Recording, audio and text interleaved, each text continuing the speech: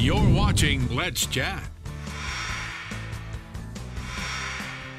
Welcome back, everyone, and some of your community news today. We are so excited to tell you about the 14th annual Shamrock City up on Rock City on Lookout Mountain. You're definitely going to want to check this one out, folks, with your family. And joining us now to tell us all about it is Miss Megan Jolly. How are you? I'm good. How are you? Doing well. So good to see you in person. I know. I'm glad you're here.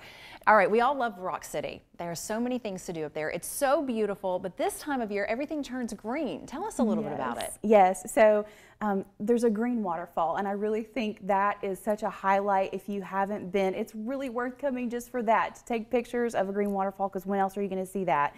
And when you walk through the park, it's so fun seeing everybody dressed in green. So we encourage people to come, wear your Shamrock necklaces, wear green. It makes it such a fun themed event when everybody kind of participates, but you're going to feel like you're walking through maybe Ireland for a day, because our natural scenery is very green, and just the rock formations make you feel like you're somewhere else anyway. But then when you add in some bagpipers and kilts, and you hear that Irish music and you smell the Irish food, like it just makes you really feel immersed in that kind of culture. Absolutely. Let's talk a little bit about the waterfall. I think it's amazing how you are able to do this each and every year. Tell us a little bit about the process for this.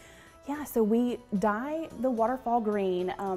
We have to wait, till right before the event starts, so a couple days ahead of time.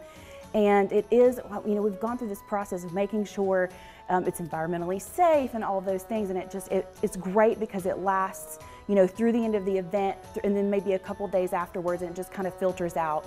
They're really neat. All right, we want to tell folks a little bit about some of the food and the things that you're going to see when you go there. Tell us about the different dishes that are available. Yeah, so we have a lot of new dishes this year. So at different eateries in the park, Cafe 7, Big Rock Grill, and our pavilion, they each have a different item. So there's Dublin Caudle, which is sausage, potatoes, and onions, if you're not familiar.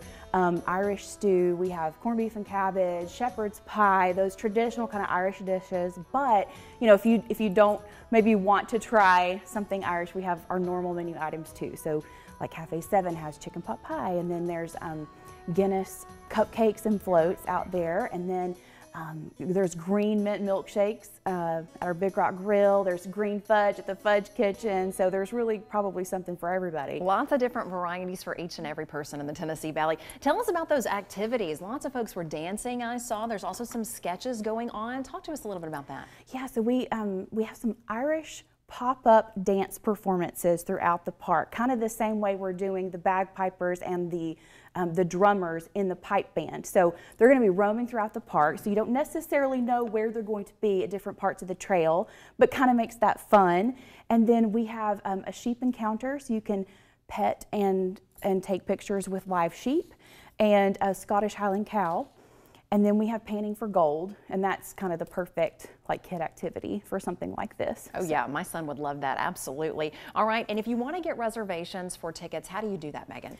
So go online to searockcity.com/shamrock, and that takes you directly to this page where it'll give you the times for the entertainment and different activities. Make sure you kind of check different openings, like restaurant openings, for maybe what you want. And we do recommend reservations just because of event weekends being typically more crowded. Absolutely. So get your tickets now, folks, so you can go enjoy the event. Also coming up is spring break. You guys have a big event going on in the city of Chattanooga. Tell us about it. Yeah, so we partner with the Chattanooga Tourism Company, and different attractions around Chattanooga participate in Spring Break Safari. So it's this great collaborative effort, and it's a joint, you can do a scavenger hunt. You can go online and get more information, but there's a citywide kind of scavenger hunt at each attraction, and you don't even have to go inside the facilities or the parks.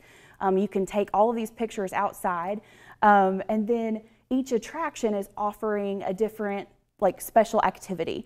So for us, we're doing a Rock Quest adventure. So when you go to the ticket desk, you can ask for a guide, an adventure guide, and you get one of those. And then there's also, if this is an add-on, if you want to do this, it's a crystal kit.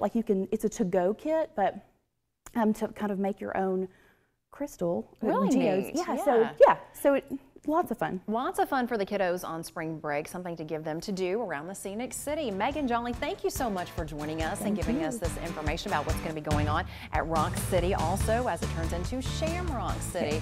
For more information, you can get tickets or learn more about the spring break festivities. All you need to do is go to their website. For more information on this interview, go to our website. It's WDEF.com.